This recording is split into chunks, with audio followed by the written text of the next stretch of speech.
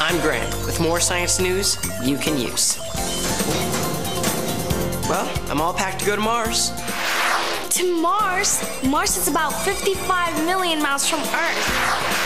That would be 89 million kilometers. It would take me years to get there. Actually, it would take you about 6 or 7 months. But you have to take a bioregenerative system to provide food, water, and air just to keep you alive. Don't forget that in space, radiation will also be a problem because you won't have the Earth's atmosphere and the Earth's magnetic field to protect you. And what about the spaceship? You will need a very big one to carry lots of water, dehydrated food, medical equipment, and a big lander so that you can be the first person to step on Mars. To learn more about the challenges to go to Mars, visit our website.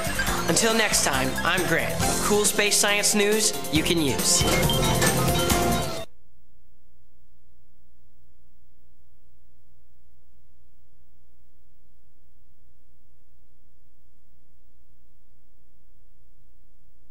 Hi, I'm Corey with more space science news you can use.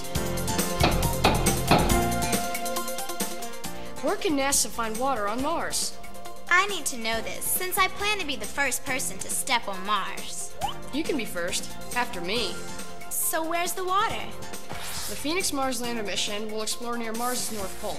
Scientists believe this part of Mars has soil with lots of water in it. So this is water I can drink? No, it's water ice under a thin soil layer. There may have been an ocean there long ago.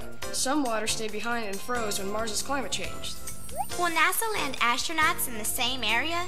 Maybe. Phoenix Mars lander is a big step to help NASA decide where I get to walk first. After me. To find out more about Phoenix Mars lander, check out our website. Until next time, I'm Corey with cool space science news you can use.